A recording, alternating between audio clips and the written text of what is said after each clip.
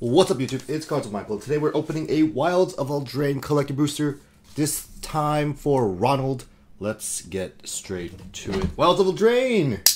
Honestly, we are now, what, an entire week after release? And, sorry, 2 weeks after release, my correction. And honestly, the set's been performing very well. Limited has been good.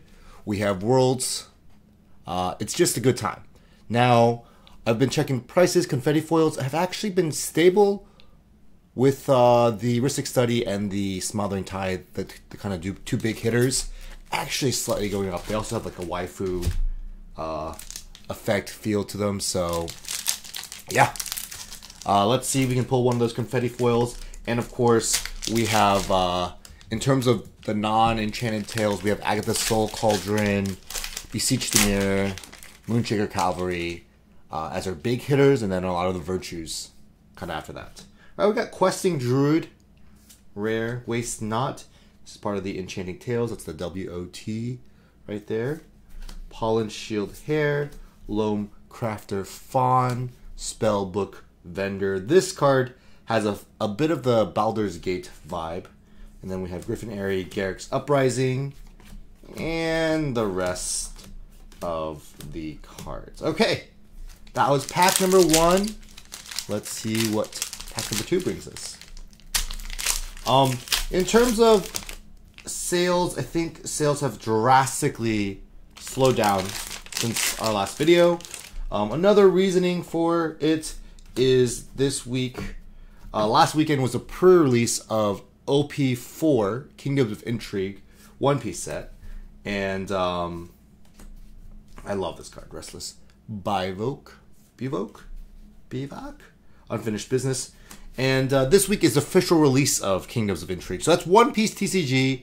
Another TCG that's kind of been taking a little bit of market share from Magic. It is a Bandai game, so that means it's the same company that makes Dragon Ball, Super, and Digimon.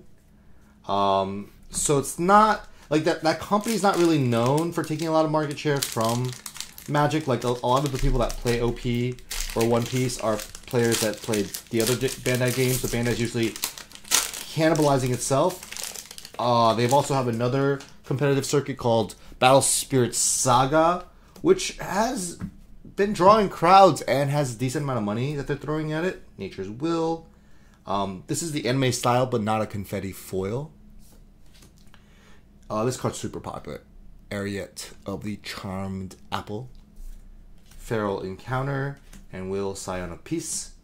So, yeah, that's another like kind of pressure point for Magic. But you know, if you're the type of person that doesn't play any other TCGs and Magic's the only game you know, those are distractions, right? Like, those shouldn't really be impacting your spend behavior.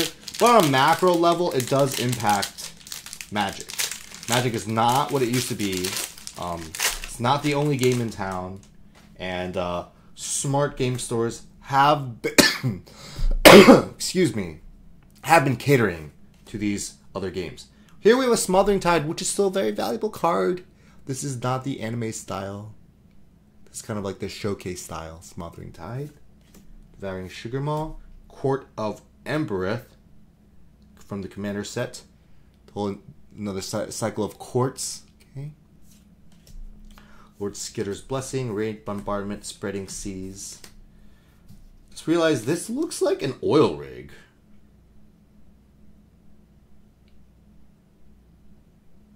Okay. Alright. On to the next pack. I've been told that I guess, like, One Piece is not really competing with Magic in that sense, but there are players who are not playing Magic as much because of One Piece. I've been told that the One Piece organized play program is decent, drawing pretty large crowds, and it seems like it's just another thing for players to spend money on that is not Magic. What the heck? Candy Grapple? Yikes. Ooh. I do like myself a Prophetic Prism. It's a nice card. All right, on to the next pack for Ronald. Ronald gave me some pretty simple instructions. He just said, please open a confetti foil. So we're going to try to do that. Here we go. Pollen Shield Hair, Leyline of Lightning, Cruel Somnophage, Lord Skitter's Blessing, A Tale for the Ages. All right, where is our confetti foil? We did do an opening already, and we got a confetti foil at that time. Got a, I think it was land tax confetti foil. All right, here we go. Phyrexian Unlife. This is part of the I can't believe this is part of the Enchanting Tales. Okay. Leyline Abundance, Virtue of Loyalty. Just a powerful, powerful card. My goodness. Sunbird's Blessing and Halda's Crown of Winter. Okay. Grasp of Fate. This reminds me of, like, you know, for like Valentine's, you're like, can you draw me a heart? And then, I love you. Here's my heart. Anyways. All right. On to the last few packs. We got 5 packs left. About half of a box left. Plenty of opportunity to hit that confetti foil. Let's do it today. Here we go. We're doing another video as well after this in a couple days for Ronald. Ronald got a twofer. All right, Blind Obedience. I love this card. Extort was one of my favorite mechanics. Not sure it was a great mechanic. Ooh, Mosswood Dread Knight. It's a powerful card. Agatha, Redcap Gutter Dweller. So we don't hit today. We'll definitely hit next time. All right. All right, here we go.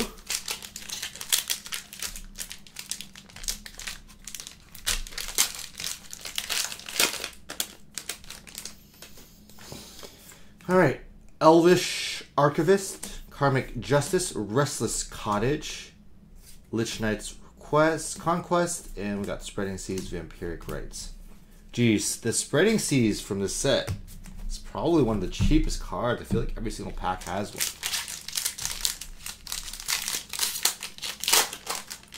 one. All right, here we go. Last 3 packs.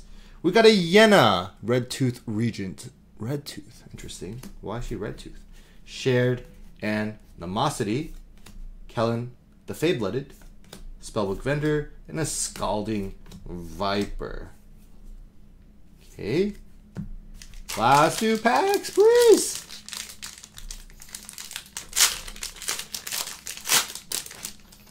Alright, here we go. Primal Vigor. Rhystic Study. Alright. This is not a confetti foil. This is the kind of just the anime style. But it's still it's worth more than a lot of the other confetti foils. It's about $70 here in the US, so super good hit. Alright, Heartflame Duelist, Rotisserie Elemental. That's a funny one. Spiteful Hex Mage. Alright. Last pack magic. Can we hit a confetti foil? Let's do it. I think even like actually my favorite art I think is probably the Omniscience anime style. Anime Borderless confetti foil. Charming Scoundrel. Leyline of the Void. Horn, Lock Whale, Rankle's Prank, Devouring Sugar Maw. So no confetti foil in this box. I believe I was told it's like 2-ish per case. So 1 every other 3 boxes. So we should definitely hit one next, right? That's the law of variance, Gambler's Fallacy. Anyways, thanks for watching this. Hope you had a good time. Leave a little thumbsy up, see if you like this type of thing. And we're going to do another one later this week. Bye-bye.